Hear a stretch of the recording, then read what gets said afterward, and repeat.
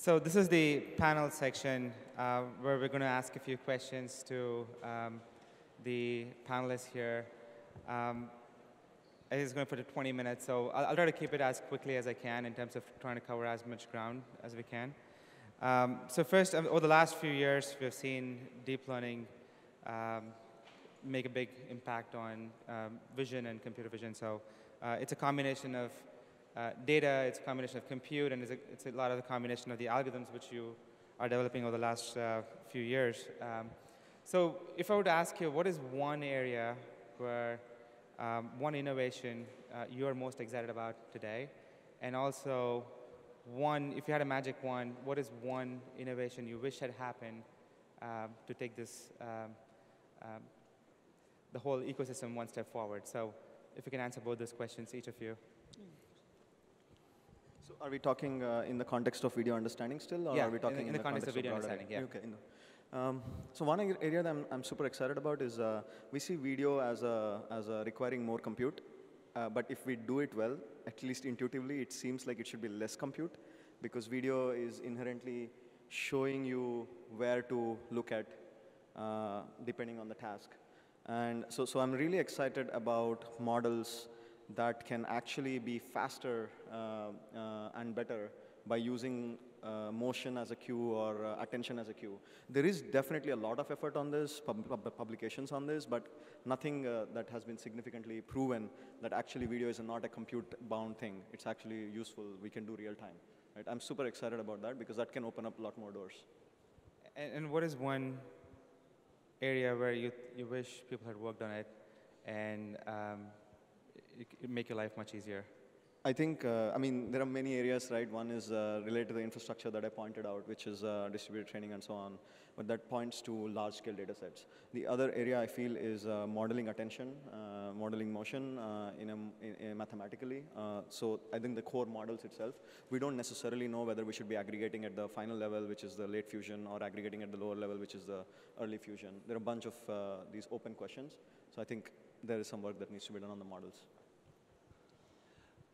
For me, as I mentioned just in the talk, I'm really excited about the problem of product placement. Not that that I'm interested in the placement itself, but I think a 3D understanding of uncontrolled videos, which posing a lot of different computer vision technologies like structural motion, single view 3D understanding, and other things. That's something that's quite exciting for me personally. As for something that I wish could happen,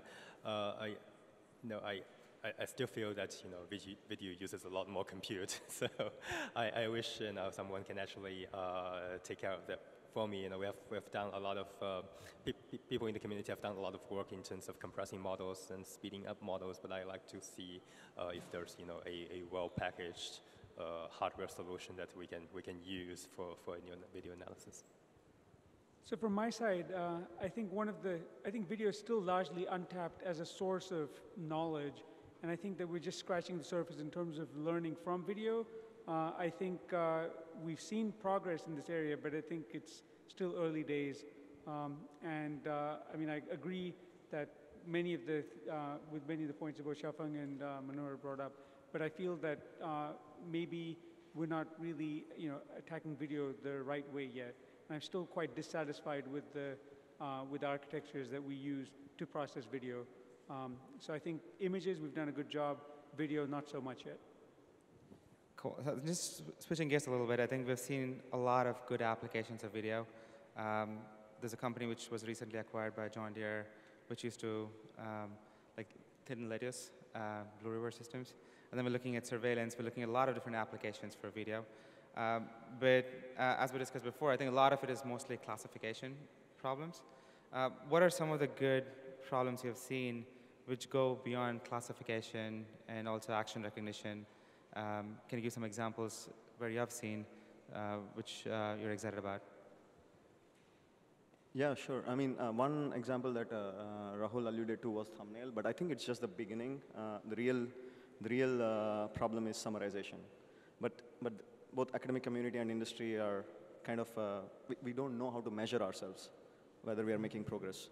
So it's kind of like a two-step problem. One is the task.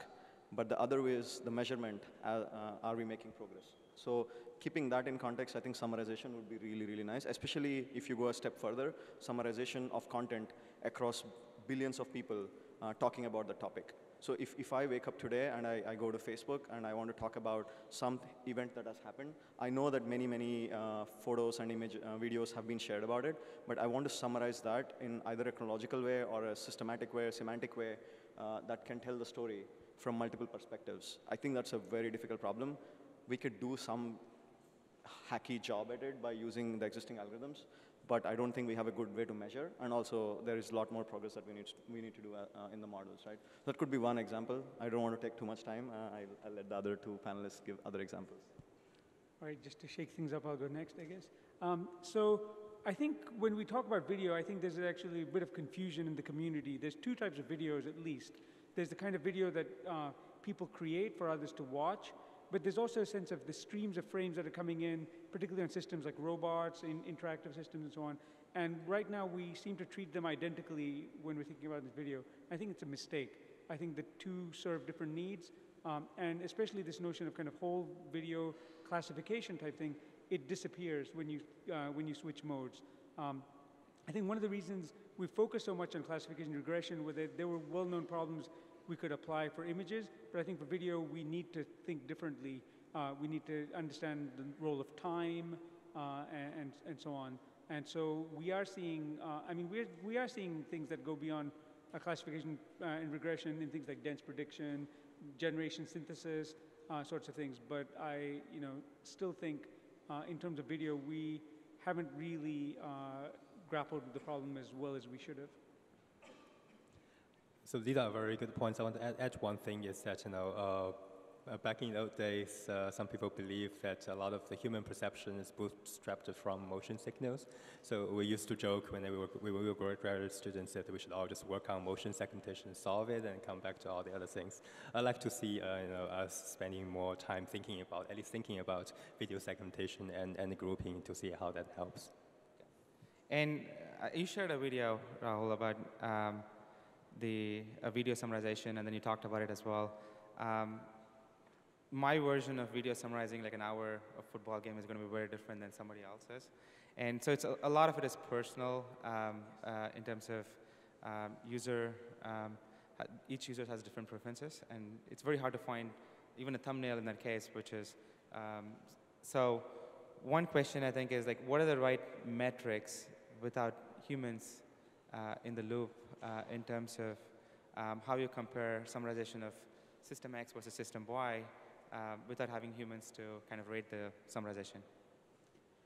So I'll start this. So I fully agree. I think that we have been lax in terms of this personalization. I think is very, very key. So for example, I go scuba diving and I take a lot of underwater footage. I might want to see some aspects of it, but other people may want completely different aspects, and others may just be happy to see one frame with the shark that was behind me or whatever. So I think the notion of this personalization is hard, and I think part of what you're alluding to is that in some tasks, like classification, there's a clear yes/no answer. In many of these other ones, it may either be subjective or very, very context-specific. Let me try to ease up to an easier problem, maybe. Let's take something like compression, say video compression or image compression. There, you may want to reduce the number of visual artifacts, and right now, the best way to identify it may still be to get someone to look at it and say, okay, well, is A better than B? One could imagine, however, if you got data of that sort, maybe it's possible to train a neural net to do that task. So maybe it's not a personalized task, maybe it's an aesthetic task that's still ill-posed, but for which you can collect data. You could imagine training a network and then backpropping through that as your loss function. So in terms of the metric, as Andrew mentioned this morning, one of the characteristics of an internet company is, being able to do A/B testing. So that's usually a very direct way you can measure the effectiveness of something. So I would say, whenever we can, we should do that. Yeah, I mean, Rahul nailed it in the sense that some of these are so subjective that quantifying them, like even the PSNR ratio on compression might not be the right metric. Blue score in translation or captioning might not be the right metric, right? But finding those surrogate losses without humans is actually as big a challenge as coming up with a model for these problems in some sense. So one way I feel is, especially for systems that are being used by many, many people, we could definitely do some sort of A/B testing, right? Which is like, hey, is this compression better than this by testing it on 100 people in a closed set and 100 people who are not, so at larger scales, of course. So that could be one way, but other than that, it's definitely one of the challenges. Yeah, so speaking of humans in the loop, I don't know how many people in the audience are aware that for every machine that needs to be trained, there's an army of people who are drawing bounding boxes, right? So there's farms of people who are just drawing boxes. We invested in a company which is trying to automate a little bit of that, but we still see that there is going to be a lot of humans which are needed to train the systems. From your point of view, I think the holy grail is not to have a lot of data to train systems, but it seems like a necessary evil. So the question is, what are you seeing both in practice and in research where you can try to train the systems more and more with fewer and fewer humans needed to train the systems? I guess if you want to go first. Yeah, I can go first. About the practice. As I mentioned, in many cases, what we try to do is to leverage the user data, the user clicks, what they like, what they don't like, and let it feedback into the system. Sometimes it can be quite effective. So I guess I can make 3 points. One is absolutely there are armies of people who are annotating data. And one thing that I think it's important for us to do, and we're seeing good efforts both from Facebook, Google, and others, is to actually share that data. Once it's annotated, we want to make it available to researchers outside. So then now that someone's gone through the hard work of doing it, more people can benefit from it. So that's one. Second is to do more with kind of self-supervised type techniques where it is possible to gain some insights without the human annotator. I'm not actually a fan of unsupervised learning. I'm not seeing very much coming from purely unsupervised techniques. I do believe weak supervision, self-supervision gets us places. And then the third, I guess, is to identify cases where, as Xiaofeng said, there are users in the loop in some sense that are providing feedback. And many of the systems right now are live launched, and they do react to the feedback that actual users give. Yeah, actually I'm going to cite, so we organized a workshop on vision and language just 3 days ago at ICCV in Venice. And Antonio Torralba, who's from MIT, gave a very bold statement. I'm going to just cite it. He said, humans are the weakest link right now in building AI systems. And he's backing it up with basically saying there are many, many humans who are annotating things that the machine is consuming and building the models, and now you're taking those biases, you're taking all of that noise of explaining what you want to do to humans who are sitting somewhere else in the world and who understand the task in some way and then give annotations in some way, and then you and the machine learning amplifies those biases even more, right? So some points have already been made, but one point that I feel is instead of thinking of it as an end-to-end learning, you're breaking the problem as to learning a reasonable generalized representation from noisy data, from weakly supervised data, and then taking very small amounts of supervised data to use these representations for the new task. I think that is a very promising direction that's already working, that I think we should invest even more. And the second one that we haven't touched is the multi-model. There is a lot of value that you're getting from audio for vision problems. There's a lot of value that you're getting from text for vision problems, and vision to text and vision to translation, right? So I feel like we haven't done enough in terms of posing these problems as multi-model and really doing a good job of learning from multiple modalities. So that could be one way to reduce the dependency on annotations and supervision.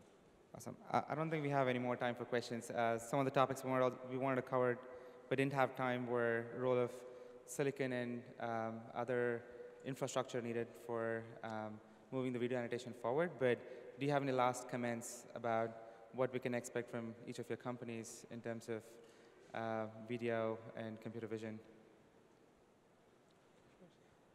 I mean, we are working on multiple fronts. Video in the context of understanding video for communication, like making sure we understand the video and connect it to the right people at the right time, for search, for feed, for AR and VR experiences. So everything else has been spoken about already. There's big surprises, and if there were, I cannot talk about them. As I mentioned, we have many things. We'll try to make them work better. For my personal side, I mean, I'm a roboticist, and I actually want to see us moving further away from passive vision into more active kinds of systems, and I'd love to see that happen. Awesome. Thank you so much for the panelists for speaking about all the research they're working in their companies, and also maybe giving us a glimpse about what we can expect in the coming weeks, months, and years. So give it up for the three panelists here. Thank you so much. Thank you for organizing. Thank you. Thank you.